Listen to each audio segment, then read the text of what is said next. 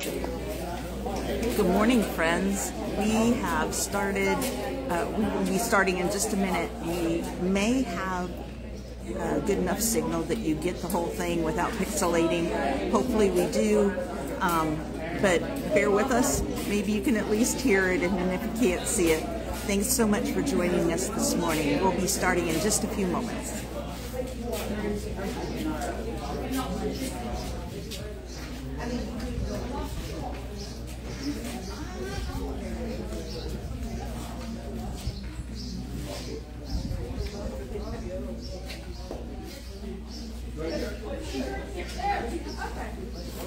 There you go. Wanted to get you a bulletin. You kept walking away.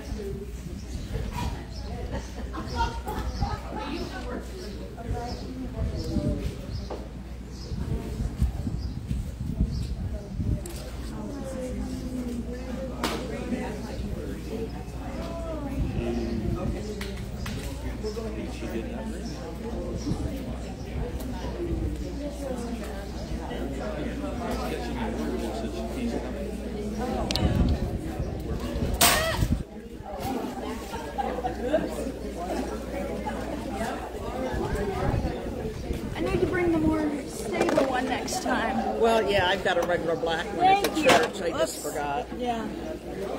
Thank you. We keep saying we're going to make a list. This time we really have to. Yeah.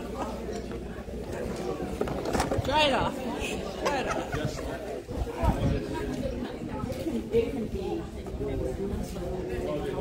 I just need to, I'll probably need to turn it just. Oh man, I'm right in the middle. Good morning. Yes. Okay, I think I'll go first.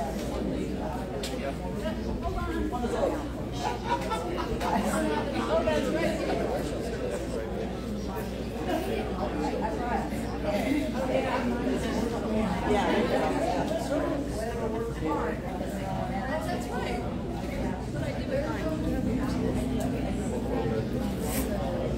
Good morning.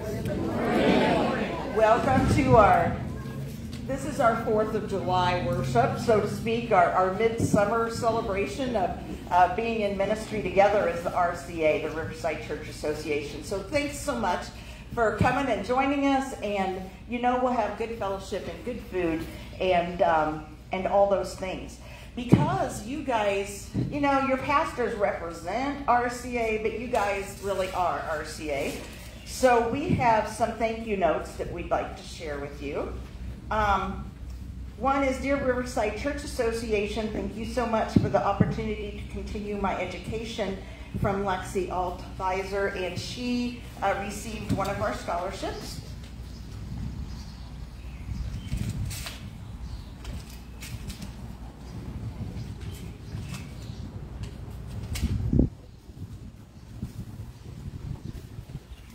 And to the Riverside Church Association, thank you for your scholarship support, giving students like myself an easier path to funding our education. I really appreciate it. With God's blessings, Kyler Reekin.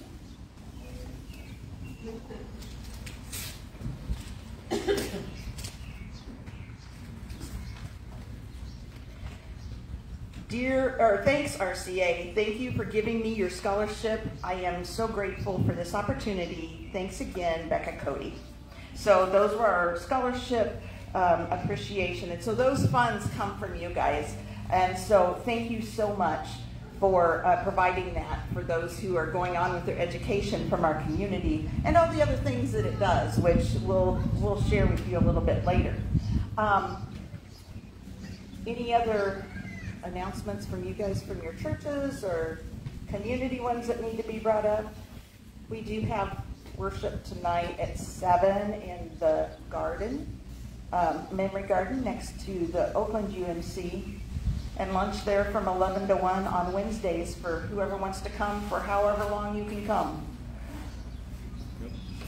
Okay, that's not it. Then we are going to begin. Did we have a reader from the Christian church?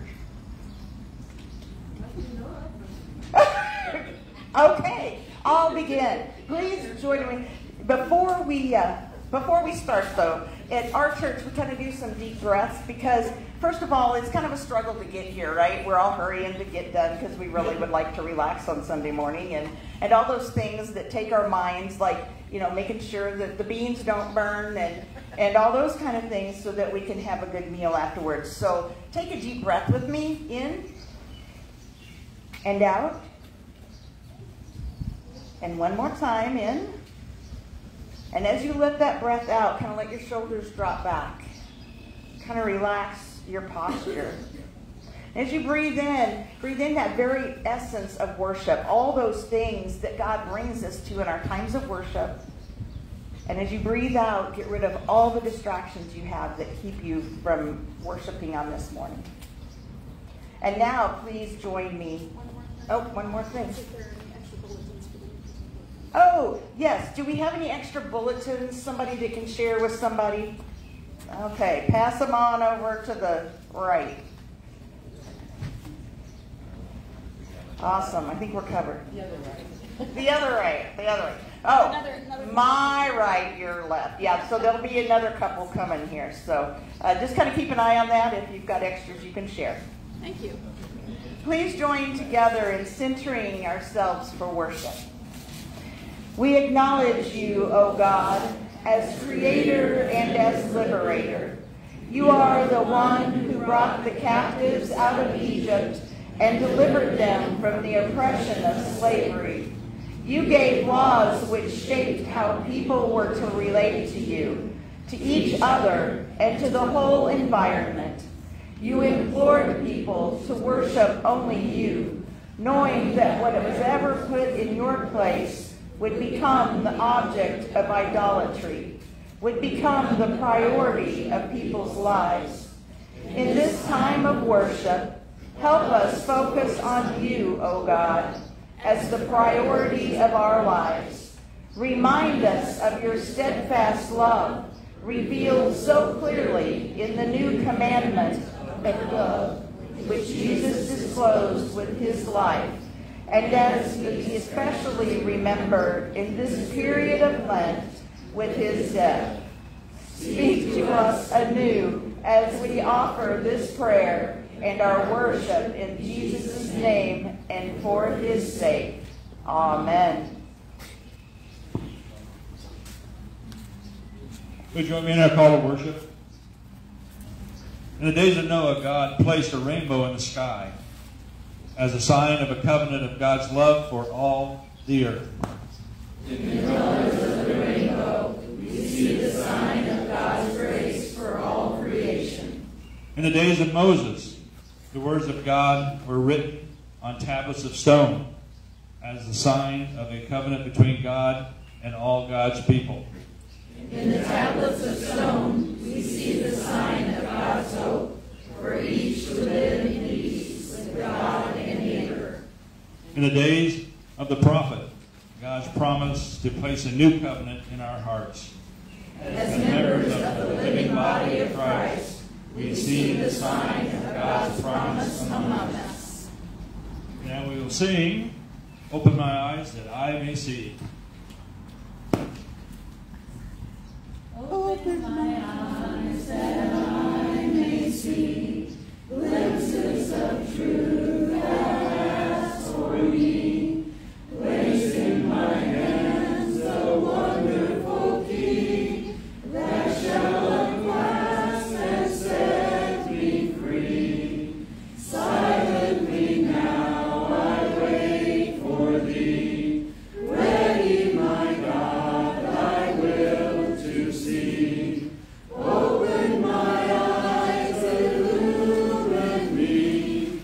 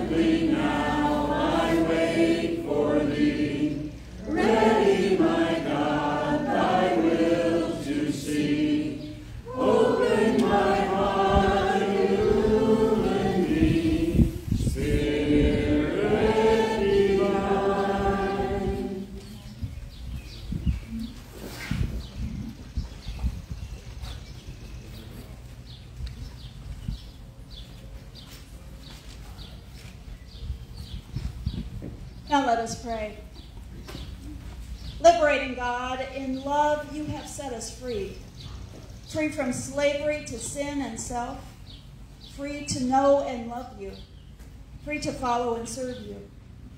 We praise you for your faithful love toward us and for the many ways you have demonstrated that love to us. We see your love in the natural world around us, in the sky, in the trees, and the rivers. We see your love in the gift of your commandments, the rules for living that guide us into right relationship with you and with the people around us. And we see your love in Jesus Christ, who lived and died to bring us life.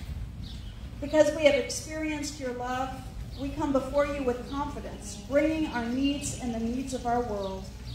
God, in your unfailing love, hear our prayer.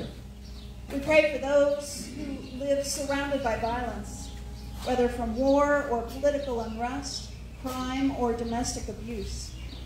We pray for those who have been victims of violent crime, and for those whose loved ones have been injured or murdered. God, in your unfailing love, hear our prayer. We pray for those who find themselves involved in crime, those caught up into gangs or prostitution, whether by choice or through coercion. Those who have turned to crime to pay for their addictions. Those who are imprisoned.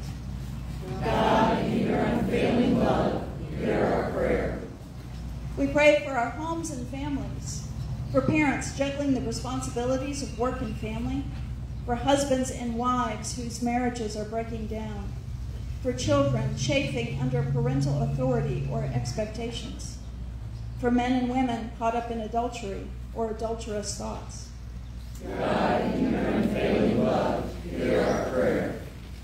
We pray for the many people in our world who do not yet know you and have not experienced the new life that comes from knowing Christ Jesus, who continue to search for purpose and meaning. God, in your unfailing love, hear our prayer.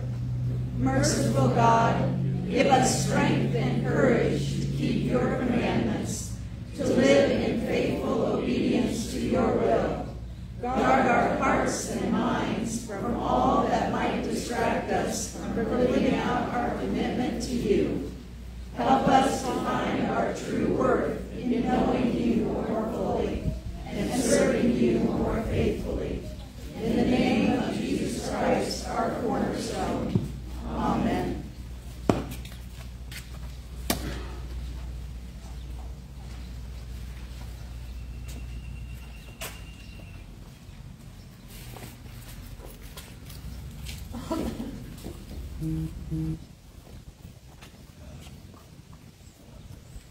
Our scripture this morning comes from the book of Exodus. At Oakland UMC, we've kind of been running through a series, and we will continue through the summer, of who are we and how did we get to be who we are, not just as folks who live in Oakland, but as Christians and as United Methodists in our case. But going through all those things and kind of trying to figure out what makes us so special to God, because some days we have a hard time figuring that out. So we are going to look at Exodus end of 19 and beginning of 20 this morning. We're just getting into the commandments, and so I'll read the scripture first. Then it's pop quiz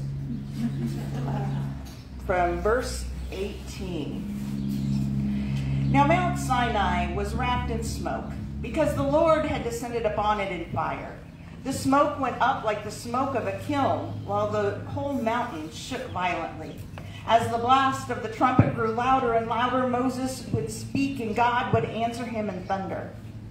When the Lord descended upon Mount Sinai to the top of the mountain, the Lord summoned Moses to the top of the mountain, and Moses went up. Then the Lord said to Moses, "Go down and warn the people not to break through to the Lord to look, otherwise many of them will perish. Even the priests who approach the Lord must consecrate themselves, or the Lord will break out against them." Moses said to the Lord, the people are not permitted to come up onto Mount Sinai. For you yourself warned us, saying, set limits around the mountain and keep it holy. The Lord said to him, go down and come up and bring Aaron with you, but do not let either the priests or the people break through to come up to the Lord.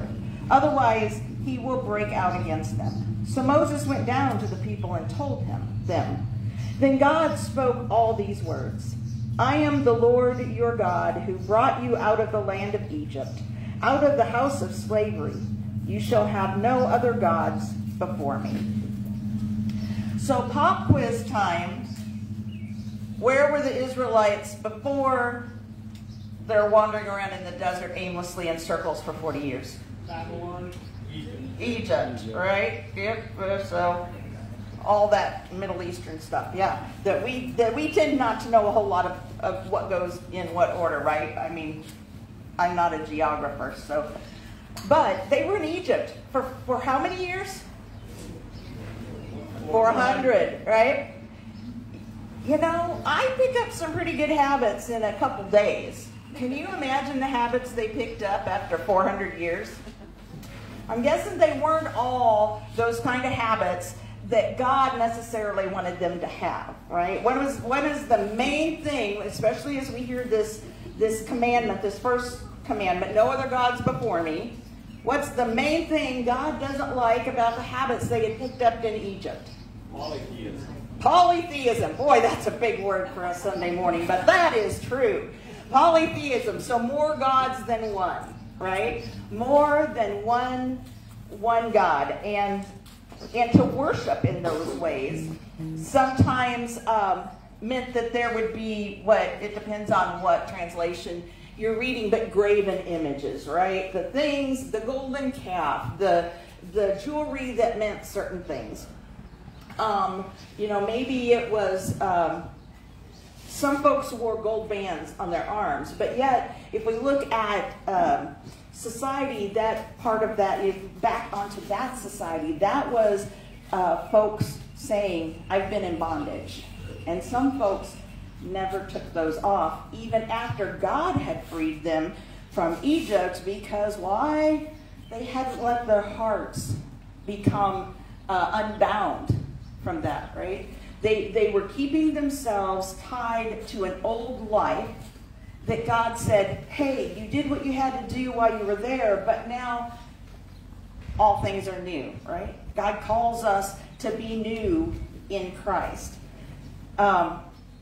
But I wonder, so it says no other images no other gods before God, right? So no of those other images that would look like God, nothing that stands before God. I want you to just imagine for a minute, what are some things that keep you from deepening your relationship with God? And I'm not talking about Sunday morning. I'm talking about the other 6 days and 23 hours of the week, okay? What are the things that keep you from deepening your relationship with God? Imagine that. God says, put those things away, because I am your God, and you are mine. So there are things that get in our way of... Number one, guilt here, and I was a little harried when I came in today, and I'm going to tell you why. I let myself convince myself that I needed an extra 20 minutes this morning. So you know what the 20 minutes turned into? About 30, 35 minutes, right? I had my time all planned out. Here I am before you preaching this sermon, and they tell us, in school they told us something like 77% of your sermons you will preach for you, and I'm like, no, it's like 99.9 to infinity. The first thing I did was not do my devotions, right? Well, I can do those later today. And I can.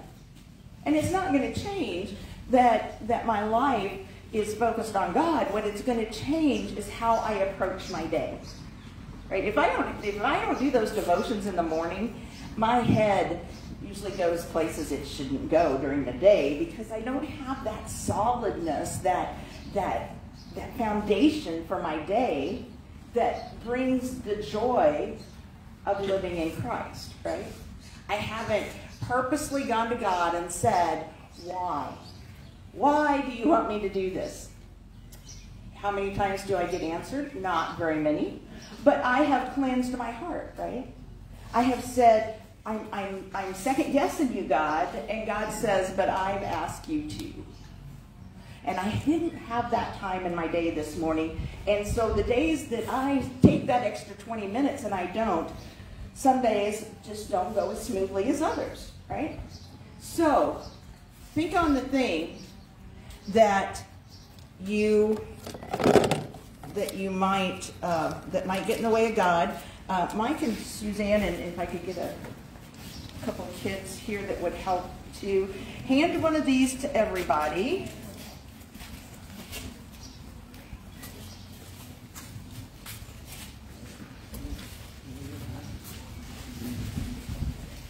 Everyone gets one.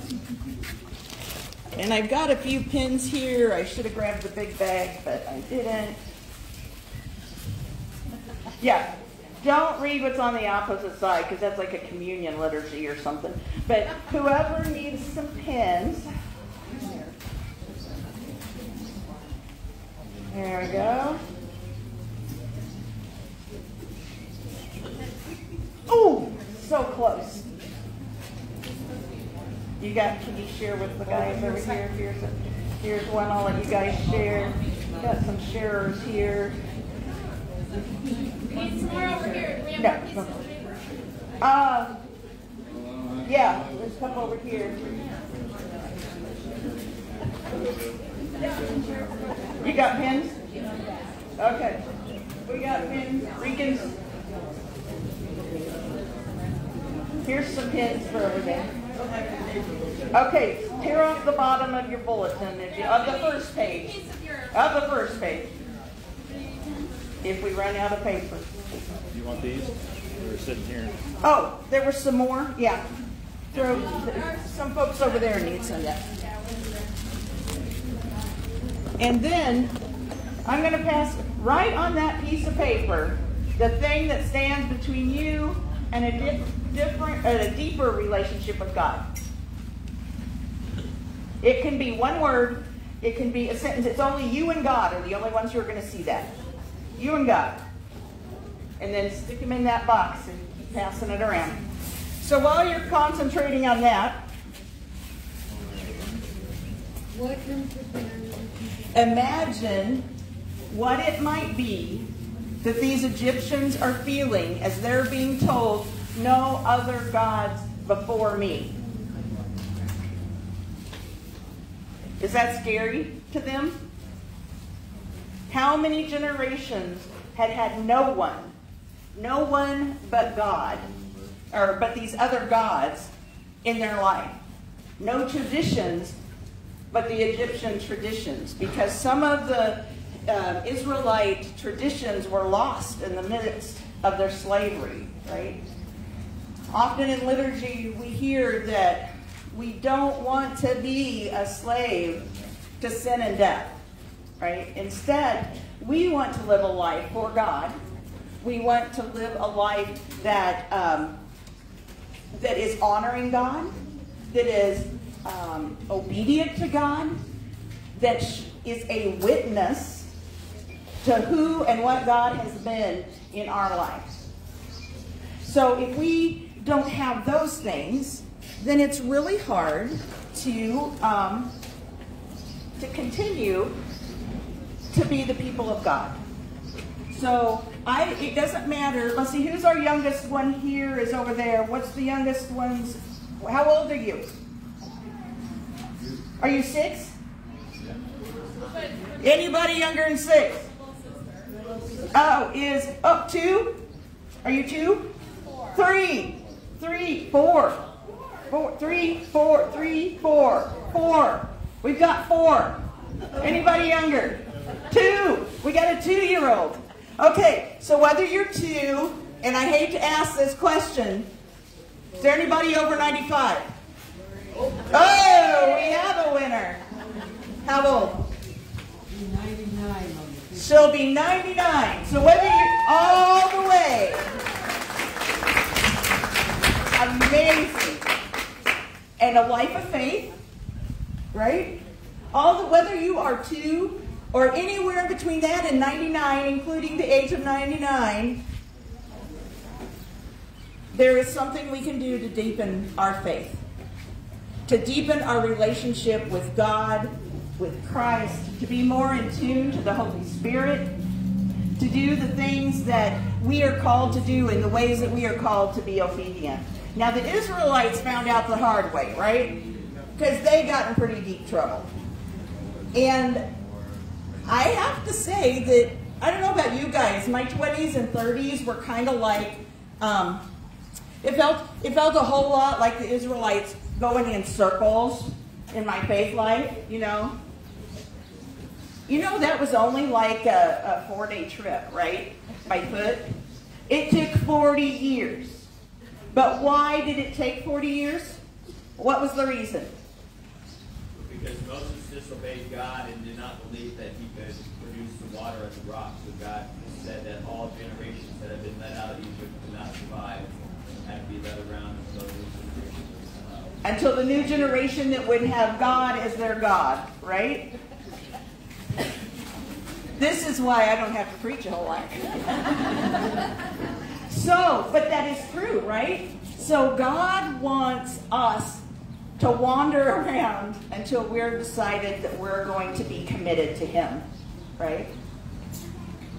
Until we find out what that is. Now, there are some folks who say that that's the reason we have a great flood of folks. There's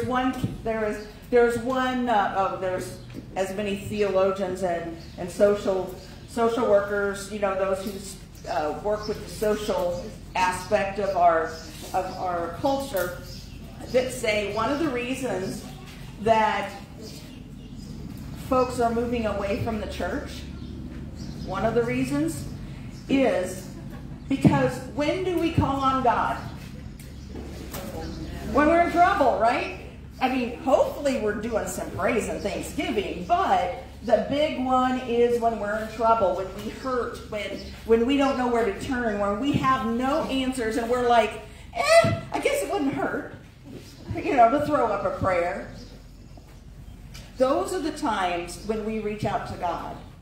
And there is a camp in the great social world of culture that says the reason, especially in America, that folks are moving away is because we have not had that period for 70 years. That period, you know, the last World War was the pinnacle of faith in the United States, and ever since then, it's been a very slow trickle down. Now, we had a big jump off the cliff, yeah. But it's been a very slow trickle down since then. So, I hate to say this, folks, but maybe we should be praying for some strife. I don't know. Nah. How about instead, if we give our praise and thanksgiving to God? Because that's what the Israelites ended up doing, right?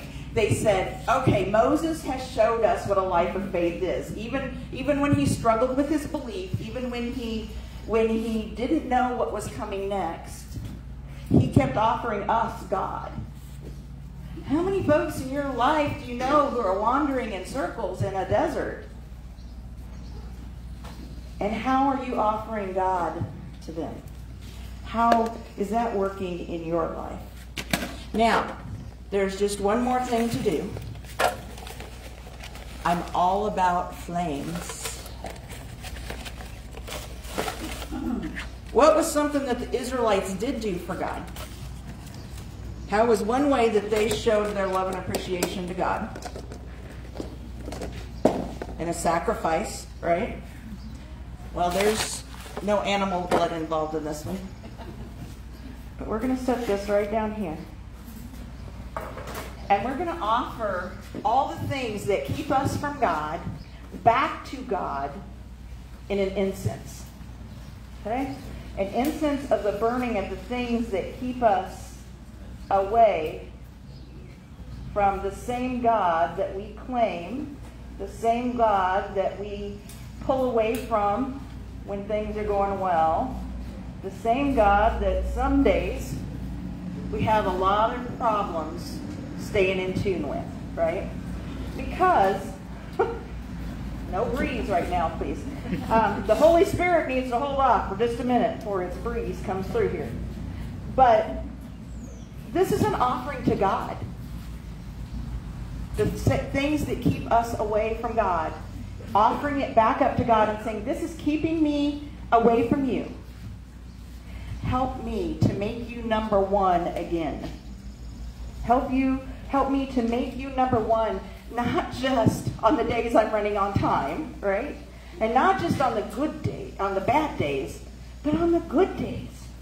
Let me reach out to you and let me hear your word, hear your scripture, hear your voice in as a response to my prayer. This is an incense as our gift to God.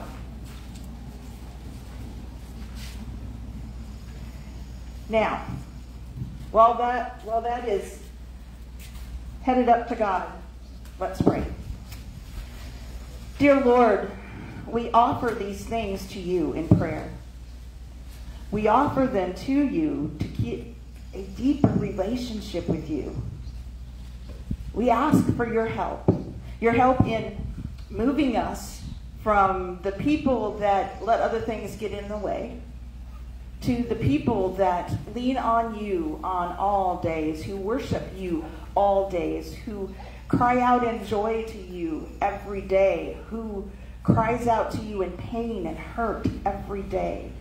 Lord, let us live our life fully and completely with you in constant conversation, in times of intense prayer, whether that be as we lay on our faces in deep despair, or as we lift our hands to you in great joy.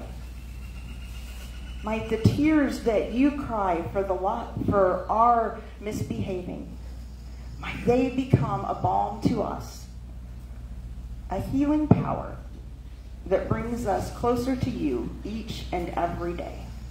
And all God's children said, Amen. I think that's you, Mike.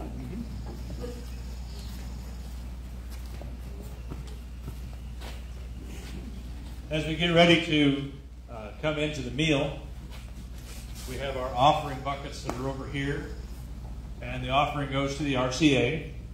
The RCA is for gas cards, to buy those for people who are need to travel to the doctors, for those with cancer and chemo, being able to have a little extra funding to be able to get there. It is for emergencies. We use that in our communities to help the people. And so that's what the offering here will be for. All the things that the RCA, the Riverside Church Association, is able to do for others. So let us pray.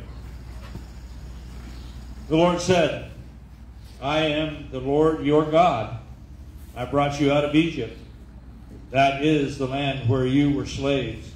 Do not put any other gods in place of me. O Lord, we trust you and confess that every precious gift we hold comes from you. O Lord, we offer you our possessions and our positions in this world. Help us to take joy in your gifts with all thanksgiving and praise. Amen. Let us sing together. We have a story to tell to the nations. We have a story To tell to the nations that will turn their hearts to the right. A story of truth and mercy. A story of peace and light.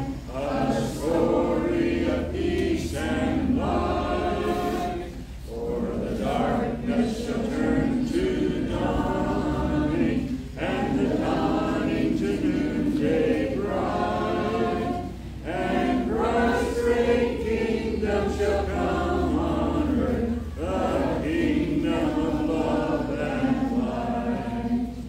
We restore to sound to the nations that shall lift their hearts to the Lord. A song that shall conquer evil and shatter spear and sword. And shatter spear and sword. For the darkness shall turn to dawning, and the dawning to noonday bright. And Christ's great kingdom shall come on earth, the kingdom of love and light. We will message to give to the nations, that the Lord who reigneth above has sent us His Son to save us and show us that God is love, and show us that God is love. For the darkness shall turn to dawning, and the dawning to noonday bright. And Christ's great kingdom shall come on earth, the kingdom of love and light. We the Savior to show to the nations, through the path of sorrow and trod, that all of the world's great peoples might come to the truth of God, might come to the truth of God. For the darkness shall turn to dawning, and the dawning to noonday bright. And Christ's great kingdom shall come on earth, the kingdom of love and light.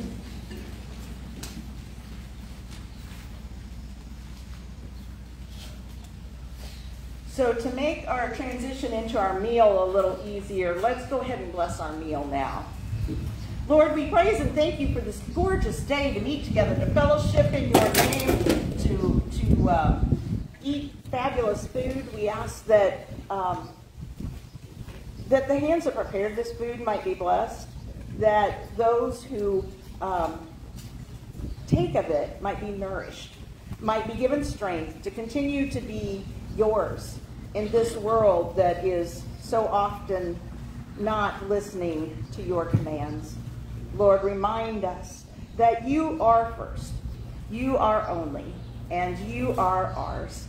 All this we pray in your holy name. Amen. Now please join me in the benediction. Hallelujah! Oh, my soul, praise God. All my life long, I'll praise God, singing songs to my God as I live. Don't put your life in the hands of experts who know nothing of life, of salvation. Mere humans don't have what it takes. When they die, their projects die with them. Instead, get help from the God of Jacob. Put your hope in God and know real blessing. God made sky and soil and all the fish in it, the sea and all the fish in it. He always does what he says. He defends the wronged. He feeds the hungry. God frees prisoners. He gives sight to the blind. He lifts up the fallen. God loves good people, protects strangers, takes the side of the orphans and widows, but makes short work of the wicked. God's in charge always. Zion, God is God for good. Hallelujah. One more time like you mean it. Hallelujah. Go from this place knowing that God claims you and yearns for you to claim him, not just as one more thing, but as the God in your life. Keep working, keep praying until he is the only God in your life. Go forth with God's promises secure in your heart and soul. In the name of the Father, the Son, and the Holy Spirit. Amen. Let's eat. So if everybody would, reminder that the offering buckets are up here. If you have things to get, we'll take about 10 or 15 minutes here to kind of get a rearrange, and we'll do a little all call when it's time to start through the line. Oh, yes, and so we have hot items here as well as your plates and those things. We have salad-y type things over here, and we have desserts at this table. So you'll kind of do a horseshoe.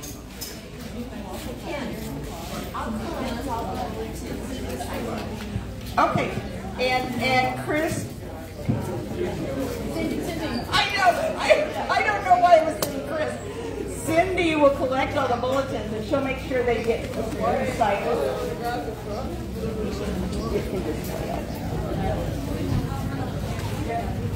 Thank you.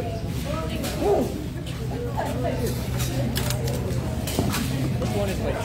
They're both RCA.